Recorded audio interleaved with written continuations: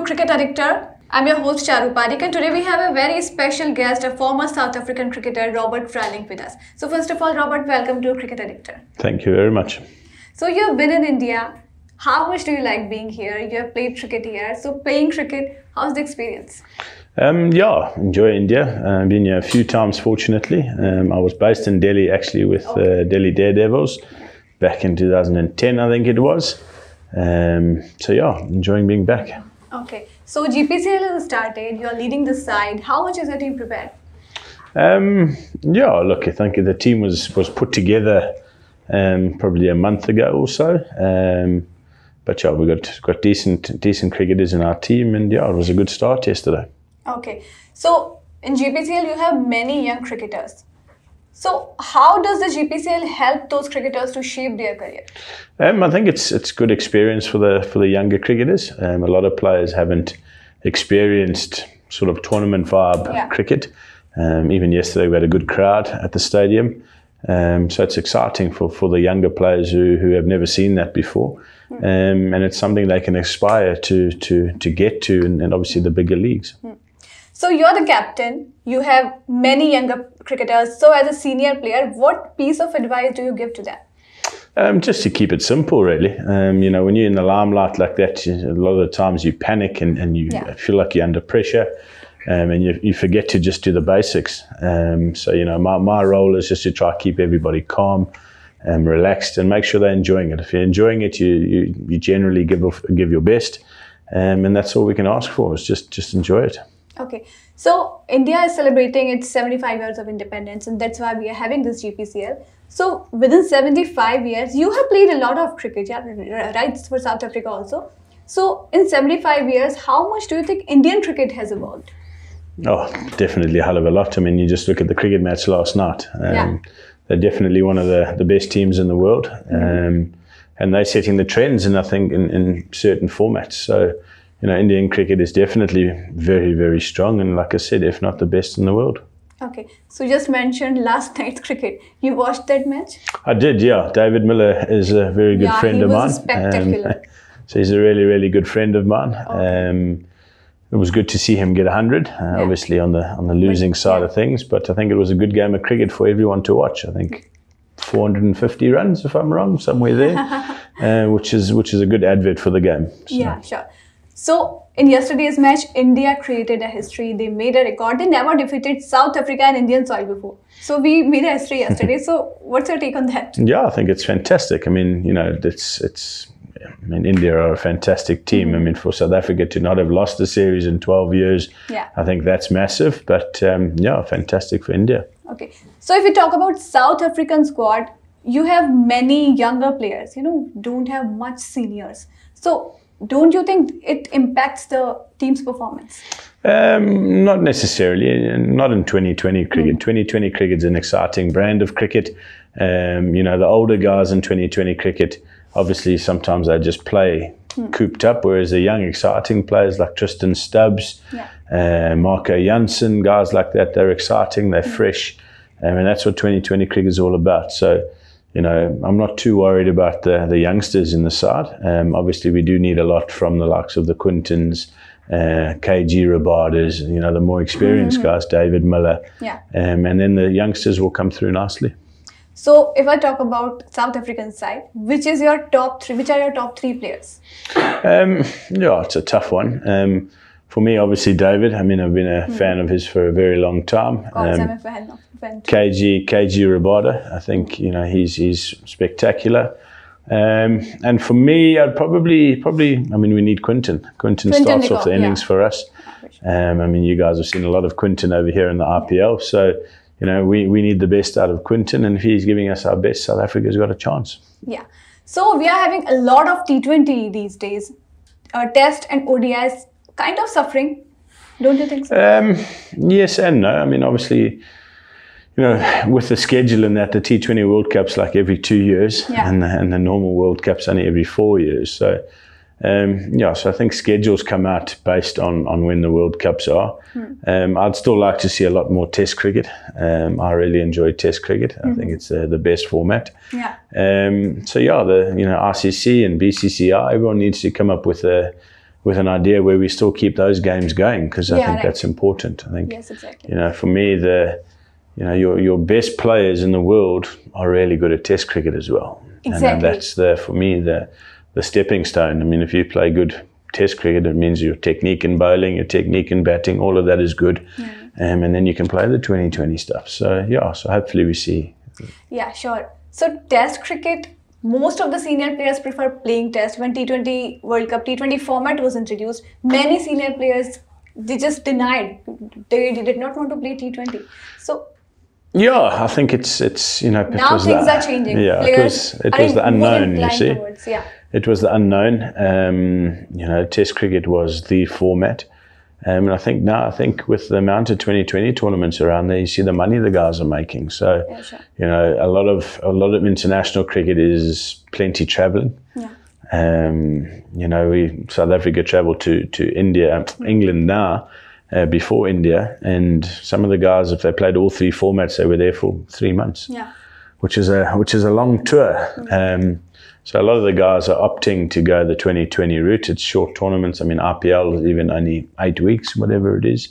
So yeah, I think that's where everyone's going, well, less strain on the body, more money. Yeah. That's why they want to go that route. Yeah. Yeah, right. So this league culture is increasing day by day. We have many leagues. We have plenty of leagues. So how GPCL is different from another leagues? Obviously, for me, the GPCL is not a professional league to an extent. You've got a lot of young up and coming players. A lot of, like you said earlier, a lot of players that aren't exposed to all these big leagues. So I think it's great. I think it's a good stepping stone for the bigger leagues out there. So I think it's good. So if we talk about T20 cricket, South Africa and India are in the same pool. So who do you think will perform much better in this T20 World Cup? Oh, 2020 is a funny game, so it's hard to say. I mean, it's you take one or two players to do well in a game, and it happens. Let's hope South Africa and India go through to the next round. How's that? Okay, so your two favorites are India and South Africa. I'm happy with that. Yes. Okay, so you are much friendlier and familiar with India. So what have you learned? Have you learned anything special about India apart from cricket? Just leave it. No, I've played a bit of golf. I mean, when I was here, I played a couple of rounds of golf. I just enjoy the culture, enjoy the people, very friendly people. Yeah, that's about it. Have you learned some Hindi? No, I can't say that. Not even a word? No. TK. That's about so it. So what does it mean? What does TK mean? That means all good, isn't it? Okay. I hope. So otherwise, everyone's going to laugh at me. So don't you understand Namaste? Not really. Yeah. It's the first word every foreign person learns. So Namaste means like this greeting. Yes. Yeah. Okay. Yeah. So are you a foodie? I've tried a lot of the local foods. Okay. It's been good.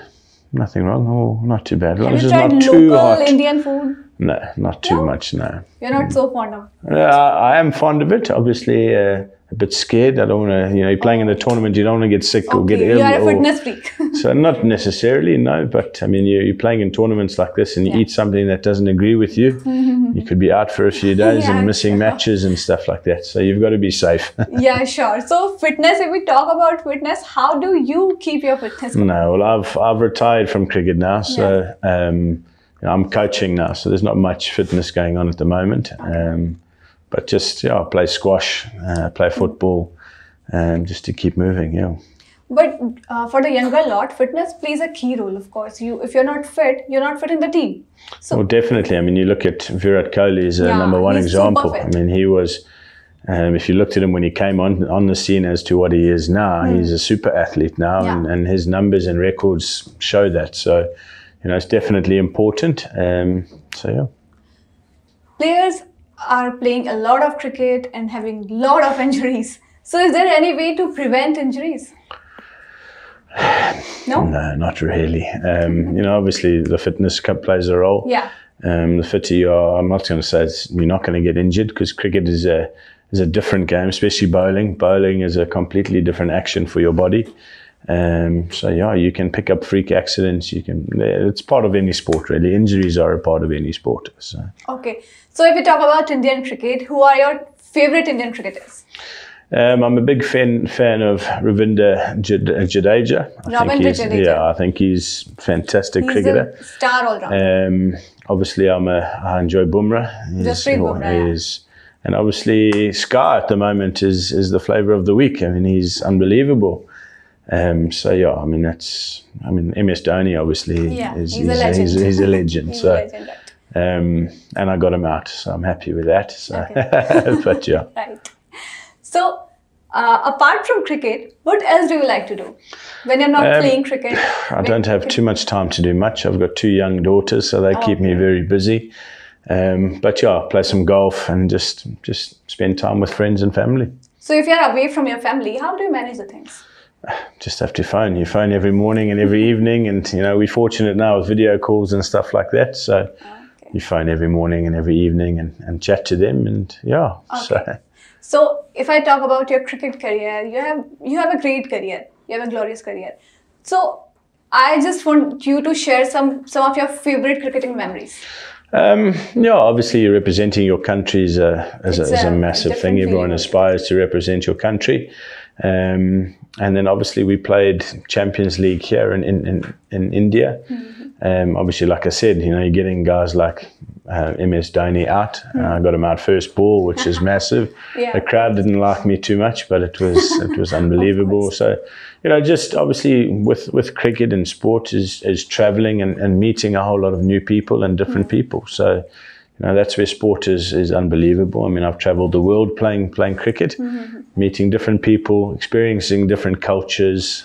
That's for me important. So in your bowling career, which batsman troubled you the most? Well, it's hard to say, really. None? No, not really. No. Okay. No one that stands out, no. Okay. So we often see bowlers, if they take a wicket, they celebrate in different ways. Some dance on the field, some start doing some stunts or different things. So have you done anything like that? Yeah, I think everyone does something. I think in the heat of the moment, adrenaline takes over and you do your things. I'm not like Shamsi who phones on his shoe or anything like that. Okay. But just the normal stuff, nothing too extravagant. Okay. So we have different leagues now. We have IPL and we are having this GPCL.